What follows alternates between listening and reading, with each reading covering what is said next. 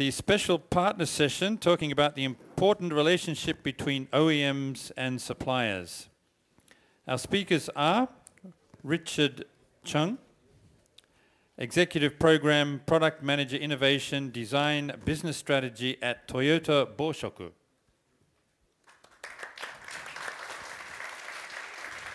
And Gwen Penneran, who is a pinch hitter. He's standing in for one of his colleagues. He is the Chief Designer at Icona Design Shanghai. And the moderator for this session is Abel Sampson, the publisher of Car Design News. Over to you, Abel. Thank you. Thank you. We've had, as Shiro said, the disorganized session, which I thought was quite organized. This one, we're hoping we're going to bring it back a bit and become a little bit more professional. I will invite nobody from the audience to come up. We've taken away the chair. You're all safe. So I'd like to start by letting Richard start his presentation. Sure. If you'd like to start, Richard. Okay, thank you. Actually, I'm a fan of Forza, but after seeing Yamauchi-san's presentation, I might convert to Gran Turismo. So, thank you. My presentation is on really what we are presenting at the Tokyo Motor Show starting tomorrow, and the project is called MX-191.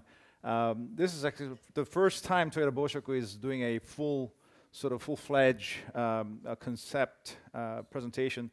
MX stands for Mobility Experience, 2019, #1 concept. So that's what 191 stands for. And as you know, the autonomous era is coming, and it's going to change a lot of what's going to happen in the vehicle. So I think this is, I think we all know this by heart. And to deliver what the future consumers are going to expect, we can't do it by ourselves, although Toyota Boshoku is aiming to be an interior space creator, but we need to have more than just our own internal technology. So we have actually, for the first time in history, relied upon our Toyota Group companies. So as you see here, Aishin, Denso, Toyota Gosei, and Toyota Toka Rika, to help us to deliver the technology that is needed to deliver what we think is needed for the future of autonomous interior. So this is actually a very interesting and fantastic way for us to work together and understand the possibility of what we need to do for the future. So our basic design principle is we start from our vision, which is the quality of time and space. And from there, we build up our storyline, if you will, starting with the why. And so it's more comfort, more safety, more enjoyment. And to deliver that, we needed to have 6 holistic systems, not just one single technology, but actually a comprise of various technologies together to form a 6 system. So we have over 45 innovations that are comprised, packaged into the vehicle, but forming the 6 system. So you'll see that a little bit later. So our main theme for the vehicle is simple to understand. It's a concierge in car. So a concierge sounds more like a hotel concierge where you have to ask something, but it's more in the context of a butler. So a butler who knows what you need, but deliver that before you need it. So actually, you really don't have to provide a lot of input to the car because it senses and understands what you need. And that's pretty much the full concept of the vehicle.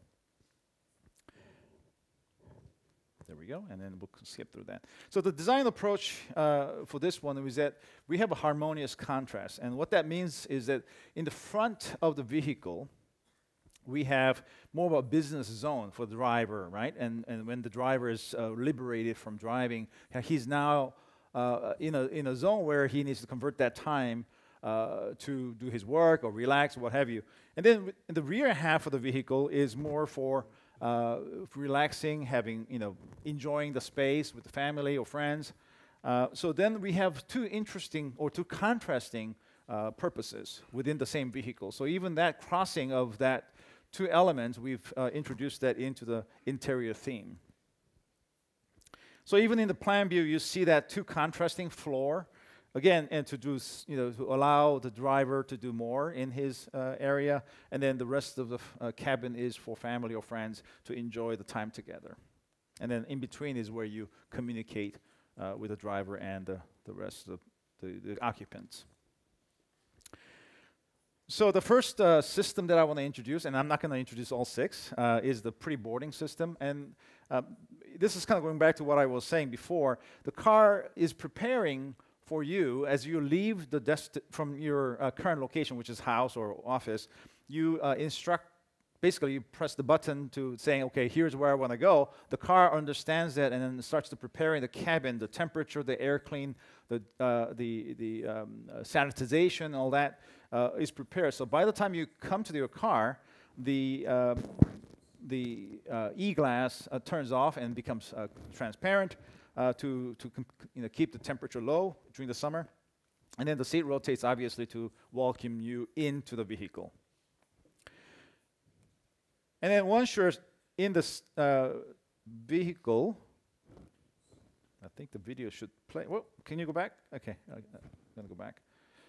The seat belt, and then of course we didn't want to emphasize on. Sorry, that's my mistake.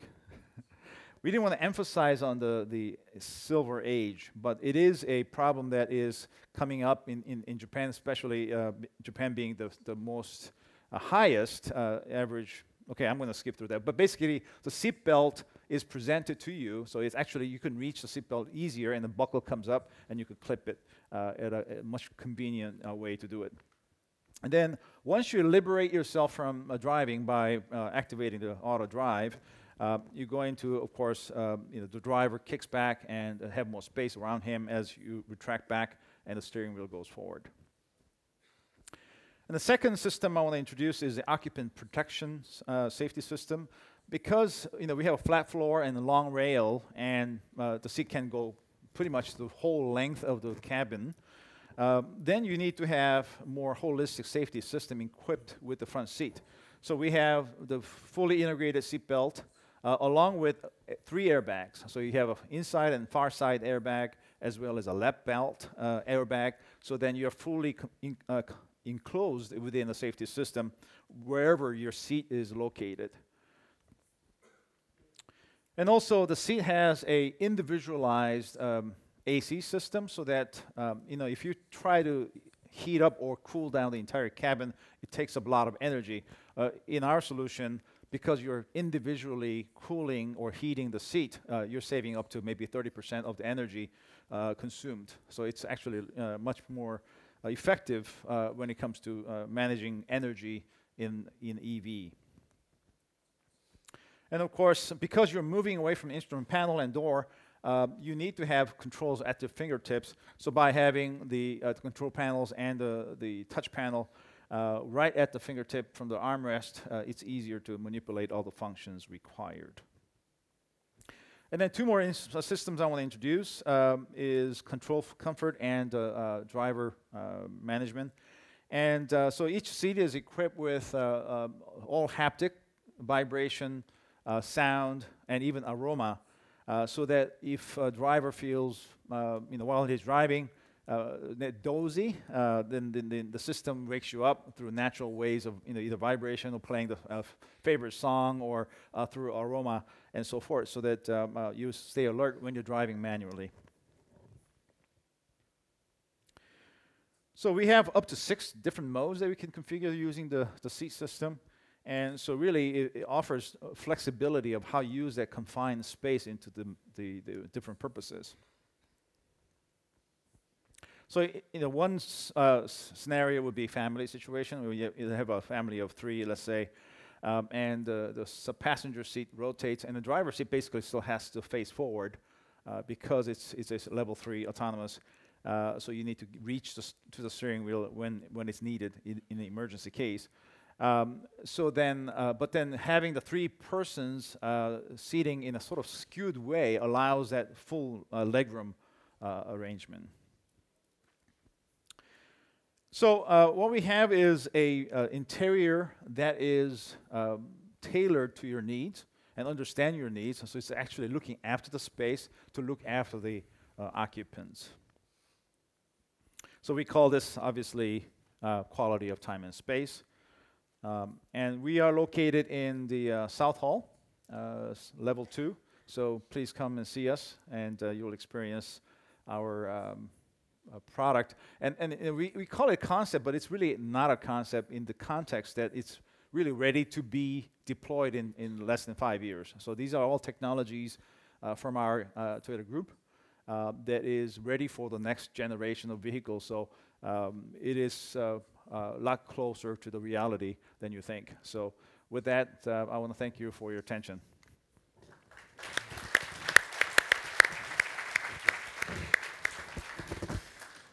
So we'll swiftly move on to Gwen, and then we'll do some questions at the end. Yes, So. okay, right. Excellent. Do you want to start?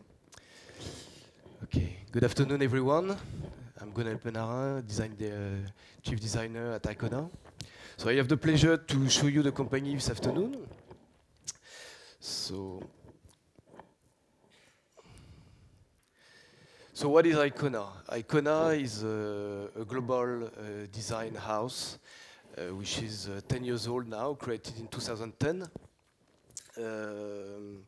Basically, we focus on the design approach, and we try to keep a close relationship with our client. Icona today is about 80 designers, 21 nationalities, and spread into 3 studios. So the founders are Gaudio, Gigi Gaudio, which has 40 years of experience, mainly in the car design industry. He was the CEO of Bertone before. This is where basically the idea comes from, to establish a design studio in Italy and in Shanghai. And he was previously also CEO of Aprilia. Samuel Schufar, which is the design director, who had 8 years of experience with Nissan before, and also previously with Land Rover. Technocat Pogetti, which is one of our partners and basically the engineering team, with who we developed many projects, essentially for China. So there are about 200 people, all engineers. They do different type of activities. They work also for Maserati, Ferrari, I name them, there are a lot. And Checom, which is the model maker, with who we develop also many show cars and running prototypes. So what is the approach of Icona? Icona try to keep a close relationship with the clients. We try to provide the best creative work for our partners. We have many designers also which are integrated right now directly with clients, so we try to establish a certain communication, and we try to work more as a design studio and as a satellite studio. So these are few of our clients after 10 years.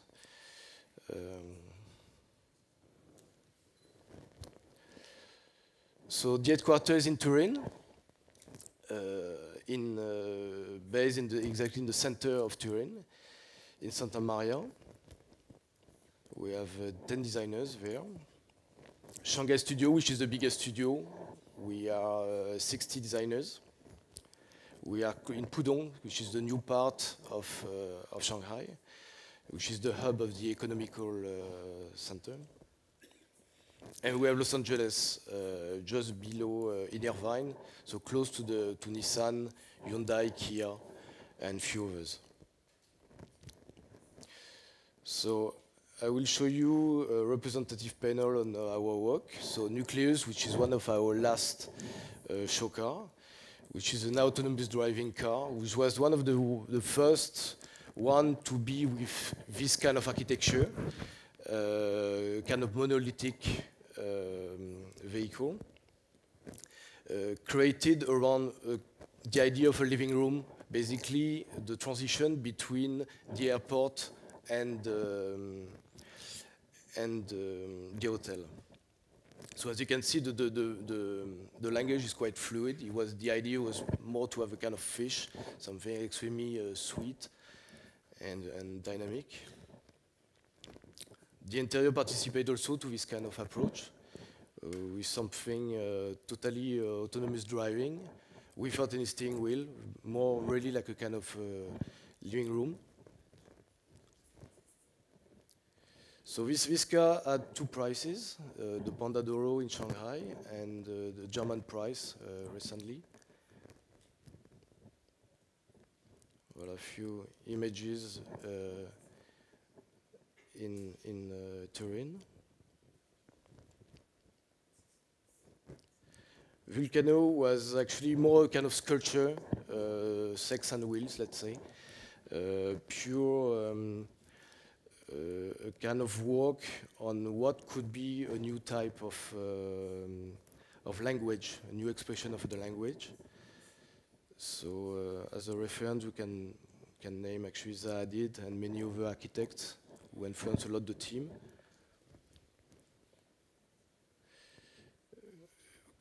On this prototype, we developed actually a titanium car, which is a running prototype that we finished with Checom in 2017. Voilà. We worked on it with Arias for the trim. Inside, this car is still presented actually in Turin. Another view of the interior. Fuselage was our first show car, was basically a sporty sedan, a kind of new architecture on what could be the modern sedan four-seater, very influenced by the Lamborghini Marzal, also very influenced by some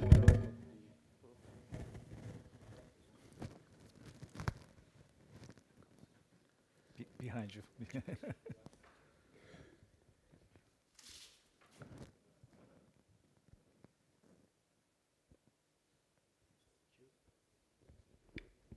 Yeah, thank you. Yeah. All right, thank you. So a lot of influences in this car, like I said. The HSR, also Mitsubishi, actually was a big part of the influence. The SR71 Blackbird also was actually, regarding this fuselage, we gave also the name of the concept. The target was already at the time actually to do a running prototype, things that we started, but for a question of cost, actually, we never succeeded. Well, a few images of the volume and the sculpting was actually more about purely a piece of architecture than more just a beautiful volume. The interior also, with this kind of duality between the upper part, which is again the heritage of the jet fighter, and the Japanese garden for the carpet. And this idea of the chaise longue, so this duality between the comfort and the extreme dynamism. Neo was actually a big step in our company. Neo was more a question on the young couple, mainly in China. He was at the beginning a signature of the town. We started as the signature, what could be the signature of Shanghai, but regarding a vehicle. And we arrived to the idea of what could be really the ideal car for the young generation of Chinese. And knowing the fact that actually the Chinese are extremely connected, at the time also they were the one single child, we thought about the proportion, the ideal proportion of the car. And we arrived to a car which is around 3 meters, 3 meter 20. Basically the small size for a car in China. And we developed this language, actually was totally completely appropriated for the young generation of Chinese. And we arrived to this solution. We influenced actually quite a lot of suppliers, like what we have seen recently. Well, these are a few images of the development. The interior was also totally asymmetrical, with the two suicide doors on one side, giving a certain perspective to get in, with the same language and these twisted surfaces that we explore. Voilà, the car has been presented in 2015 at the Shanghai Motor Show. Thank you. I would like to present also, we have another film with some work, that we presented for some client recently. So we can eventually show this now.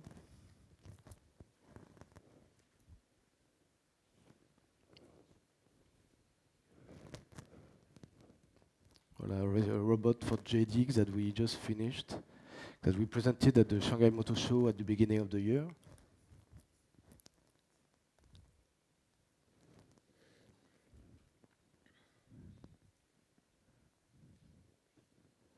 This was also for JD, another robot, a personal assistant.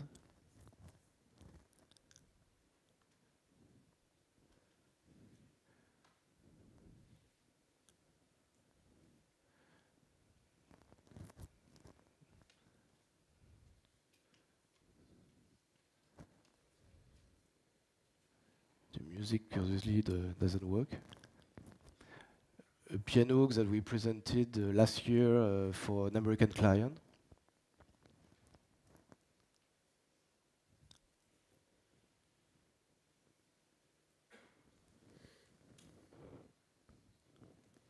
Voilà, this nucleus was a part of the animation.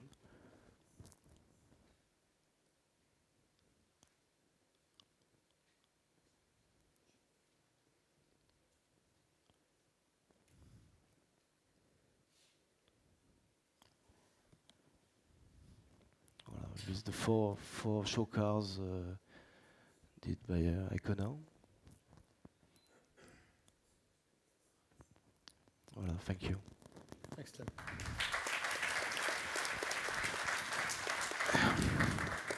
Can I have 5 minutes on the clock? So we'll go and ask a few questions. Richard, you talked about the collaboration of the different groups. But collaboration is quite a big word in automotive at the moment. Within an organization, or in Chris's case, working with Clarion as well and pushing it. But what about with the OEMs? How are you finding collaboration at the moment? Is it changed over recent times? Actually, it's increasing even more. For our company, 95% of our business is Toyota. So, our bond between Toyota and us is very, very solid or strong. But in a way, as Toyota is, moving, as you've seen Simon's presentation, making that transition into the next big phase, with the disruption coming, we are also preparing for the same thing, obviously to meet Toyota's expectation, and really, it's what the consumers are expecting. So we're not only being cognizant of consumers in Japan, but globally.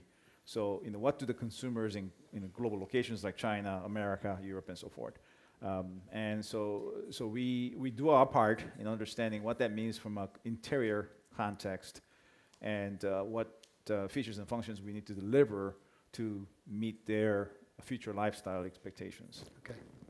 And Gwen, in regards to having studios around the world, and you talked about a lot of your cars were in China, for China.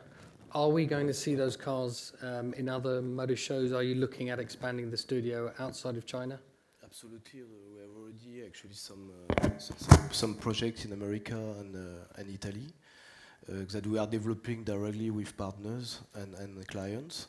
So we have already these studios are autonomous, and actually we are developing also things with them more and more. Actually, we have also integrated designers directly with the clients. So actually, yes, we are more and more. Actually, these studios will become independent and will develop their own vehicles, like production and show cars. Okay, we've seen a trend. One thing we noticed at Frankfurt, although the show was smaller, but it was still this focus on interiors, and especially the lounge seating sort of approach in the Hyundai cars. We'd seen it in the Aston Martin previously as well. Do you think that this is going to become a trend? Do you think the seats are going to change? You showed examples of it, both in the nucleus as well. There was a different sort of approach to it, what the environment should be. Can you both give us what you think as suppliers of how you think it's going to work? Well, I think what we are seeing is the convergence of mobility, and I think Simon also addressed that too this morning, is that there's really it's a blurring line between automotive and other modals of transportation. Basically, consumers want to get from A to B in the most painless and fastest way possible, but also, if they have to take the time, they want to redeem the time in doing what they want to do. So driving the vehicle, unfortunately, is becoming less and less important, relevant to them.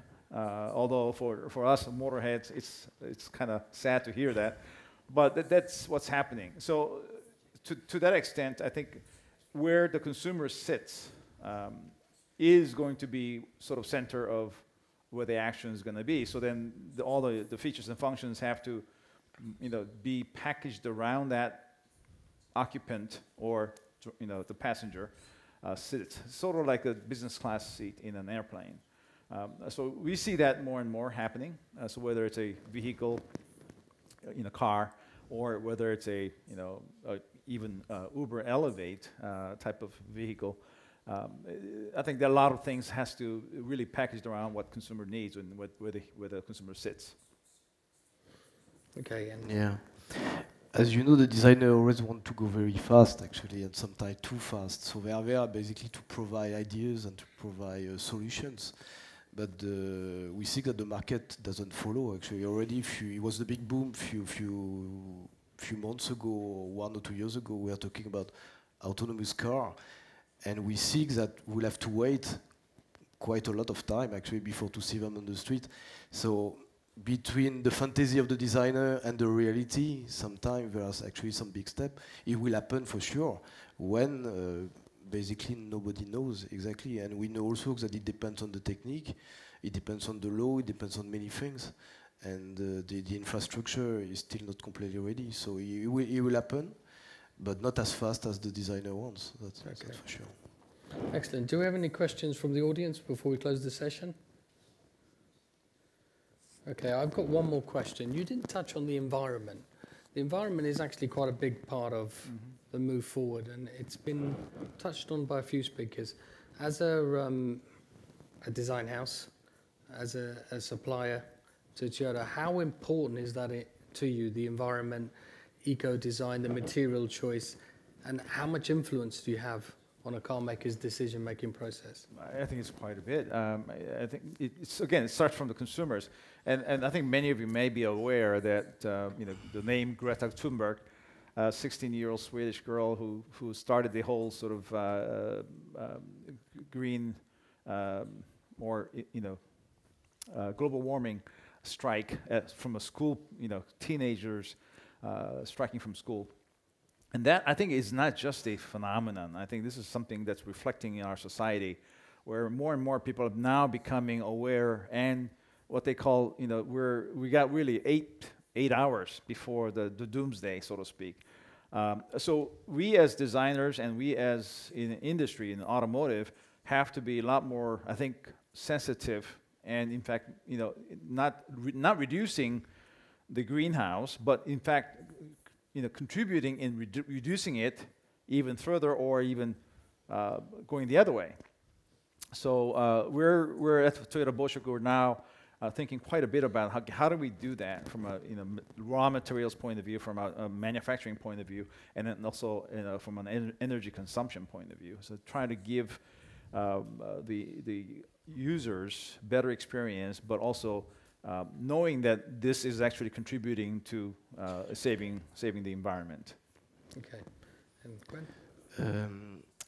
It's an interesting question, actually. We noticed that actually when you build a car, it doesn't matter if the car is hydrogen or electrical or petrol engine car, it costs the same price to produce it. And basically, the big question is how to reduce basically this kind of global warming. There's no perfect solution. We in the past, and remember the Trabant, for example, the body was in cotton. It was indestructible. We had problem basically to destroy the bodies of these cars. So there are solutions which are easier than others, for sure, but there's no perfect solution. We know that an electrical car pollutes as much as a petrol engine car.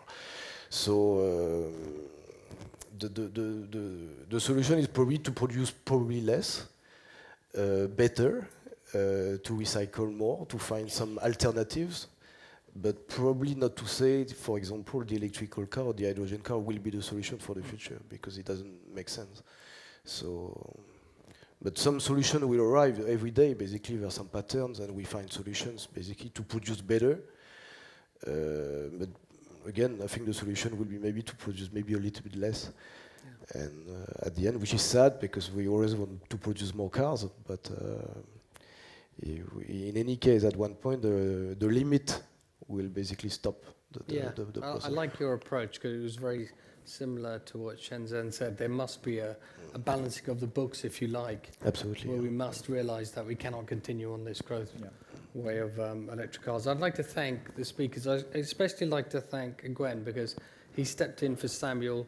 His microphone fell off.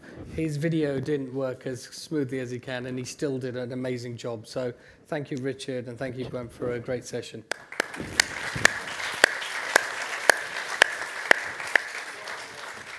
Thank you very much, ladies and gentlemen. I'd just like a quick photo opportunity for 3 gentlemen on stage, please.